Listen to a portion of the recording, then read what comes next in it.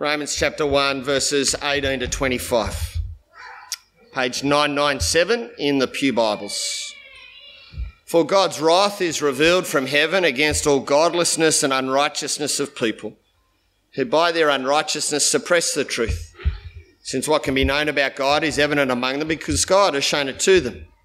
From the creation of the world, his invisible attributes, that is, his eternal power and divine nature, have been clearly seen, being understood through what he's made. As a result, people are without excuse, for though they knew God, they did not glorify him as God or show gratitude. Instead, their thinking became nonsense and their senseless minds were darkened. Claiming to be wise, they became fools and exchanged the glory of the immortal God for images resembling mortal man, birds, four-footed animals, and reptiles. Therefore, God delivered them over in the cravings of their hearts to sexual impurity, so that their bodies were degraded among themselves. They exchanged the truth of God for a lie and worshipped and served something created instead of the Creator, who is blessed forever. Amen. This is the word of the Lord. Thanks be to God. If you open your newsletters there, you'll find an outline. Let me assure you, it's changed overnight, but you've got plenty of paper there to sketch down notes and maybe an opportunity to ask questions at the end. Top right, household questions if you want to talk about this later on during the day. Remember, this is the book that we're using to learn the gospel, but what we're actually doing is using this book to summarise God's word. What we're turning to each week is God's word and how it summarises the good news in 6 pictures. And this week we come to what's gone wrong. In March 2017, Kevin Rudd gave an address at the National Climate Summit at Parliament House in Canberra. He's renowned for famously declaring there that climate change is the great moral challenge of our generation. What's wrong with the world?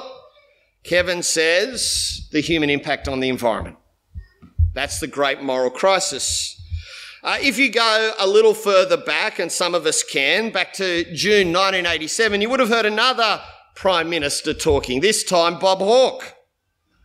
And Bob Hawke issued a famous statement during an election campaign that by 1990, no Australian child would be living in poverty. And in that case, what's wrong with the world? Wealth inequality. We need to redistribute what we've earned. I read an article this week from the Times of India, January 2020, that went along this lines. If you think about solving the world's problems or any other problem, you can quickly come across a common solution. The solution is education. When people are better educated, there are fewer conflicts and more great work done. What's wrong with the world? A lack of education. The great solutions: environmental damage, wealth inequality, poor education. That's what's wrong with the world. And yet when we redistribute wealth, when we secure the environment, and when we establish a free and robust education system, what do we still have? We've still got a broken world, don't we? We've still got a broken world. So how is it that we've gone from God's very good world, with God as the creator, with the world created very good, humans in the image of God, to rule the world, to give God the honour he deserves? How have we gone from that to this? Let me pray. Father, thanks for this world. It actually feels quite delightful at the moment with the fans and the sun, gathered with like-minded people in security and prosperity and peace. Father, help us not to be lulled into misunderstanding this world and misdiagnosing what's wrong with it. Father, help us to hear your word. In Jesus' name, amen. Well, last week, as I said, with the kids, I hope that you're learning the gospel. I know both youth groups are doing that. 50 teenagers and young kids on Friday went through the gospel again. It's the momentous, life-changing good news about Jesus, the King who died, was buried, rose for our sins according to the Scriptures, 1 Corinthians 15. The first truth that we learnt about was creation, wasn't it? Remember that first picture?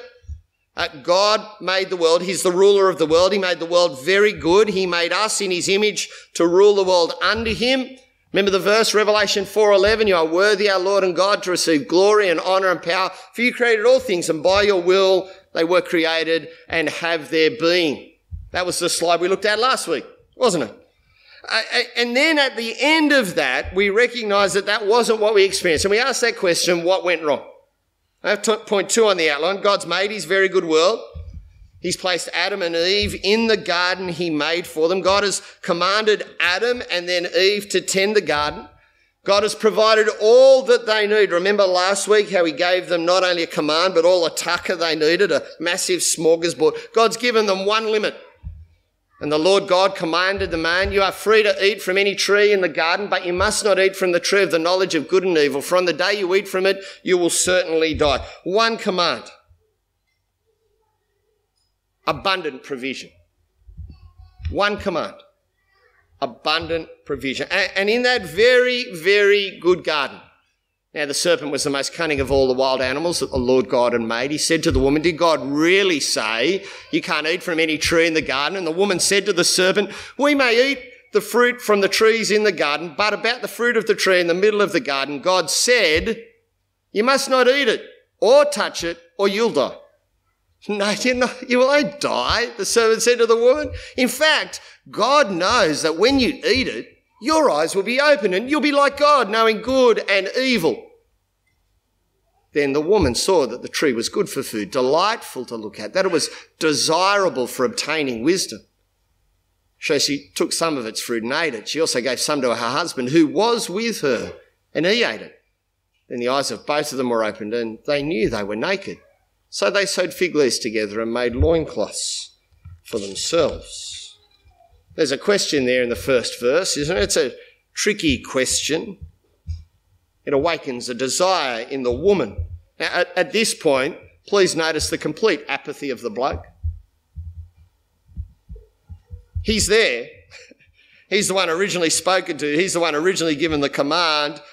If he had pockets, his hands would be in them and he'd be whistling and ignoring it. Doesn't say a thing. And that question that the snake asks in verse 1 portrays God in a stingy light. It flies in the face of all of the evidence of God's abundant and overflowing generosity. The woman responds, verses 2 and 3, and it shows that she's fallen for that desire, doesn't it? Now, what does she say? She paraphrases God and then she adds the details. We can't even touch it. How stingy is God? The offer is then made in verses 4 to 5, and at this point the snake has abandoned all sense of subtlety or trickery. He just attacks God and lays before the woman an attitude. You can be God. You can be God. You can see the flow of the logic. If God is stingy, God's not generous. If God's not generous, he doesn't have my best interests at heart, and I have my best interests at heart, and that means I can do a better job of being God than God. That's the heart of the attitude, isn't it? We can be just like God. We can replace God. We can decide right and wrong. We can discern good and evil. We can know what is right. And you notice that when Eve acknowledges that desire, that attitude, she acts on it. And in fact, the attitude and the action go hand in hand, don't they? Desire, attitude, action, all one big conglomeration that says, I want to be God. She decides what is good and evil. She usurps God. She ignores his clear word. She turns her back on his abundant provision. She takes, she eats, she hands to Adam, and their eyes are open. Sin will never leave you unchanged. It will change you because you now think you are God. I think I'm God. I mean, now start to understand a little bit about what's broken the world, this thing called sin.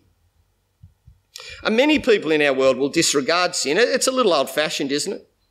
It's a bit outdated. Not really the most helpful way to become authentically me. Many people in our world will misuse sin. I read an astounding article this week from an advertising website, from a think tank, that basically said, recognise the 7 deadly sins because they're your best friends in advertising. Pride, everyone wants to be proud, so appeal to that. Lust, everyone wants that thing, so appeal to that. We can use sin to make better ads and generate more money. Many in our world will understand that sin is problematic.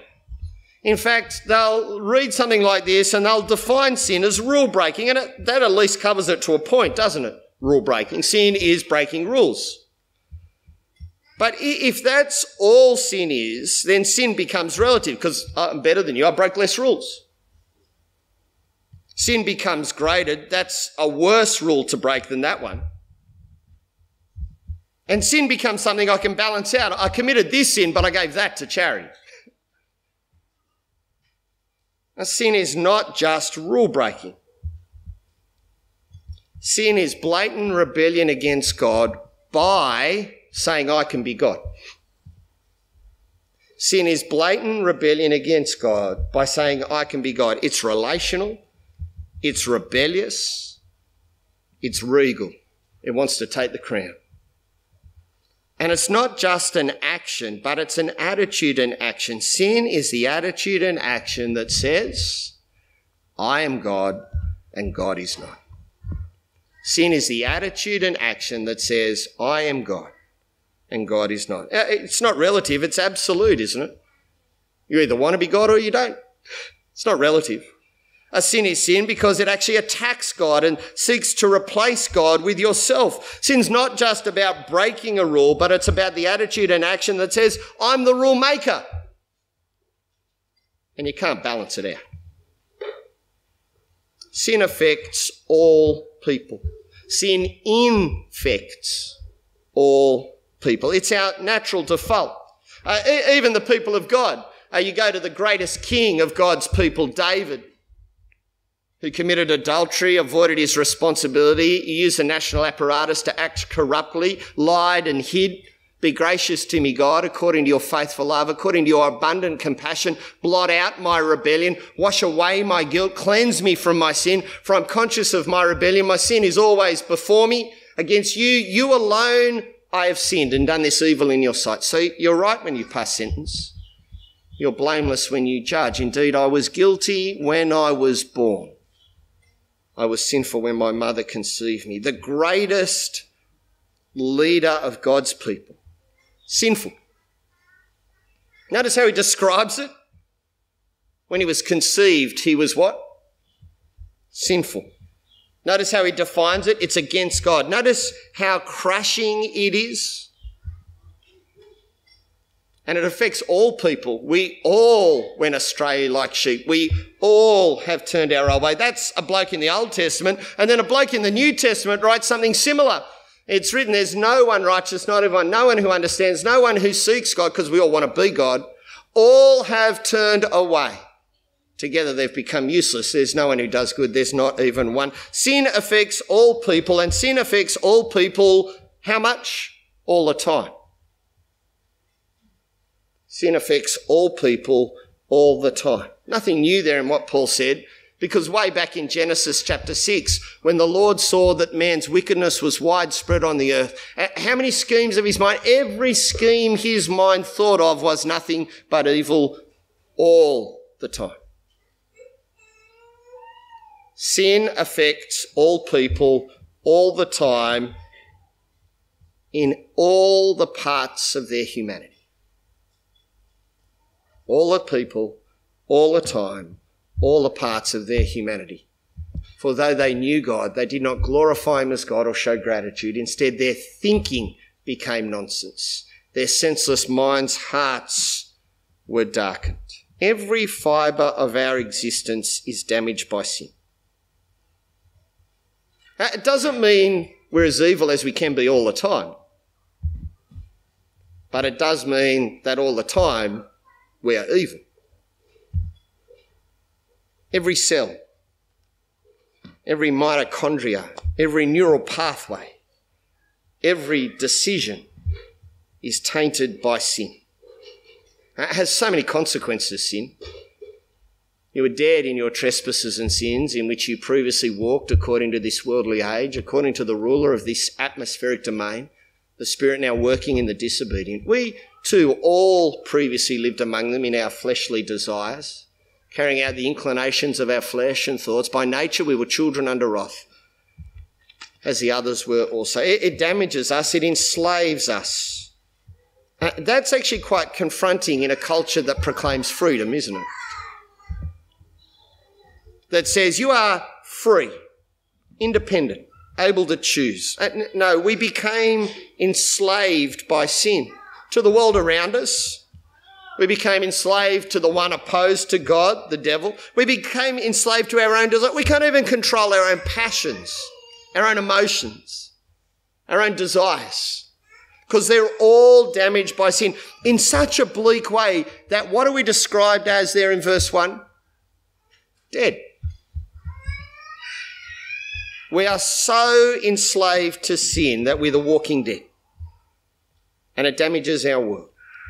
Not just because we're sinners living in it, not just because we don't tend it the way we should, but in Genesis 3:18, we're told that the very dirt that Adam looks after is now broken. The very fibre of creation is warped and tainted. More of that next week as Stephen talks to us about the judgment of God. So what's gone wrong? What's turned God's very good world so sour? I am.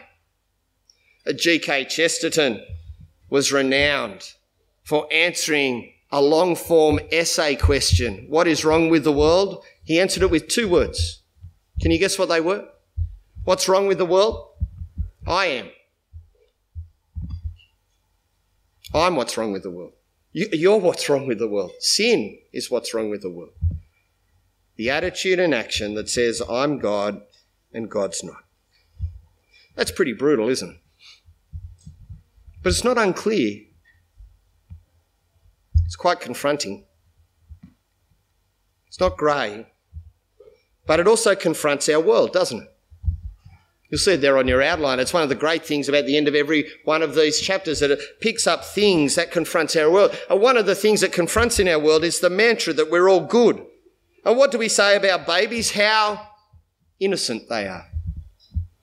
And what do we say about certain cultures that we like? What an innocent culture. Because all humans are basically what? Good. That's what the world says. And if humans aren't basically good, then we can at least lay the blame on the external influences that change us, can't we? It wasn't my fault.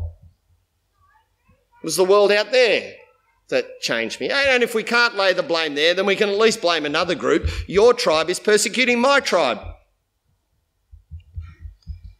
And yet both experience and God's word demonstrates the falsity of that.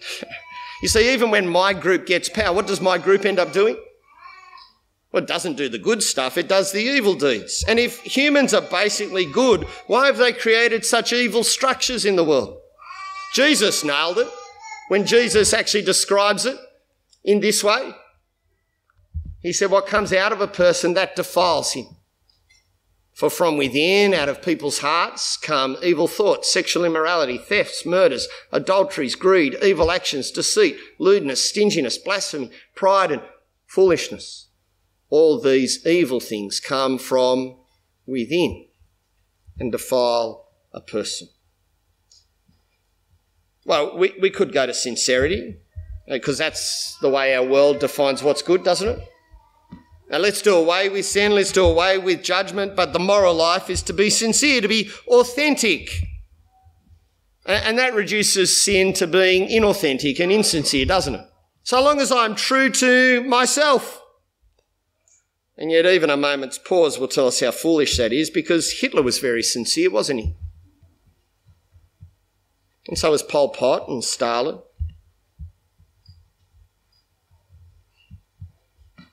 Well, we could go to the last one, which is a more popular one amongst those who claim to be part of God's people. It does recognise that we sin, but it also recognises that each of us has just this little spark of goodness in us.